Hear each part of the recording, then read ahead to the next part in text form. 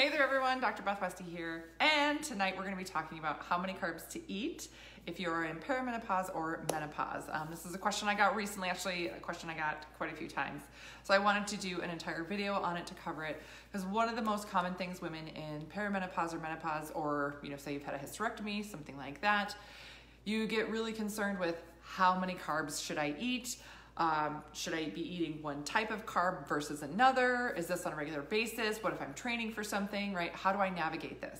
And there's really not a lot of great information out there for women to follow. Most of the time what you're gonna see is don't eat carbs, it's so bad for you. And that's not really the case. The female body needs carbs. And when your hormones shift and change, you do need a different amount of it, but you should still have a certain amount of it. So that's what we're gonna go through today. Now, you will learn more information like this in the 12-week challenge, as well as get the specific guide that is built for the female body, right?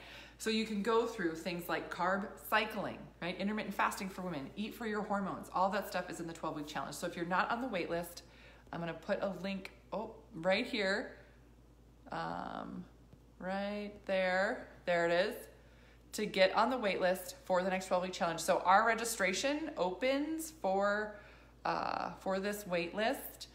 The registration link is only sent to the wait list December 18th, right? And we usually sell out within about 24 hours from there. So you do not want to miss out on this.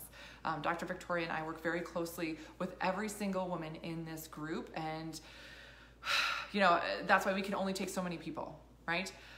So again, if this is really helpful for you, this is just like a drop in the bucket for the information, the knowledge, and the guidance that you're going to receive in the 12-week challenge. So carbs for menopause, right?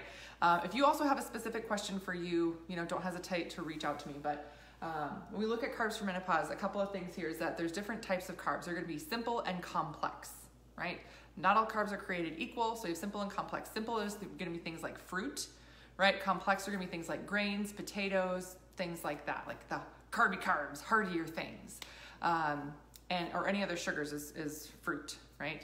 Wine, simple carb. And essentially you should be getting a good balance of those things. So about 50% simple and about 50% complex, right? Can that be varied from that? Sure. But in general, getting a blend of carbs is excellent. A lot of times women get afraid of eating fruit. I'm scared to eat fruit. I don't want to eat fruit. That's going to make me fat.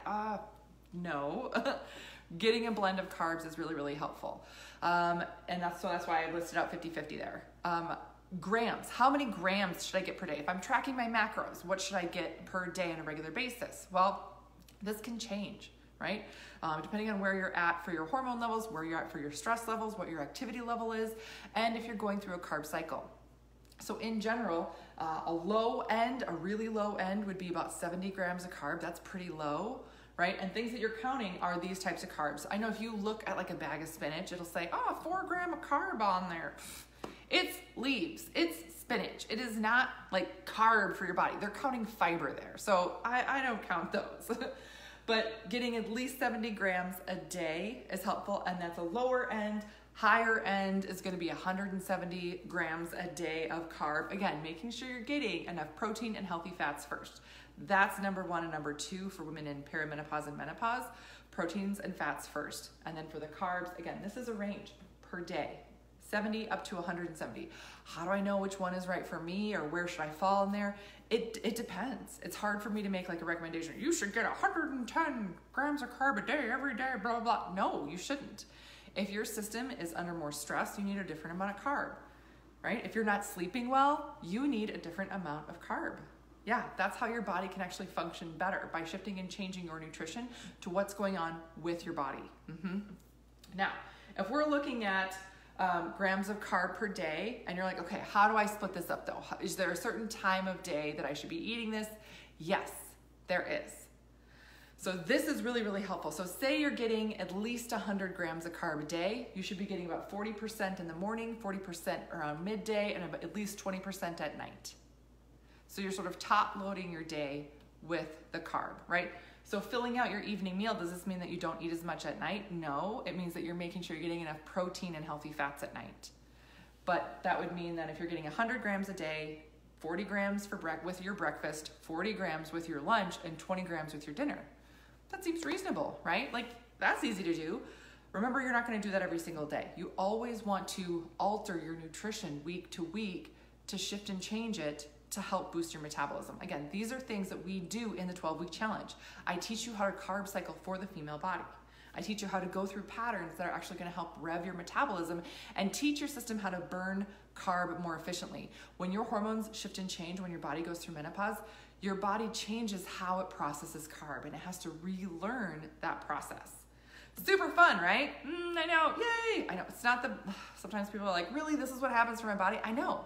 But knowing that, all you have to do is change these things, and then you can get on track to have a completely different result. Yes.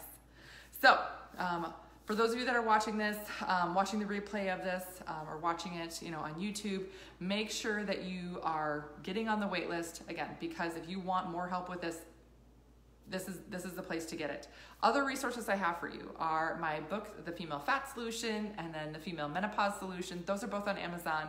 I have a podcast, which is called The Female Health Solution, and then my YouTube channel is just called Dr. Beth Westy. You can subscribe to that to stay updated on everything that I have coming out. So that's what I got for you guys tonight. Please let me know if you have any questions. If you have more questions on carbs or carb cycling, or you're like, wait, you said fasting for women in menopause. How do I do that? Drop a comment below, or if you have something more specific you want me to do a video on, let me know, because I'm more than happy to give you guys more information on that. All right, that's what I got for you tonight. Have a great rest of your night, and I will see you guys later.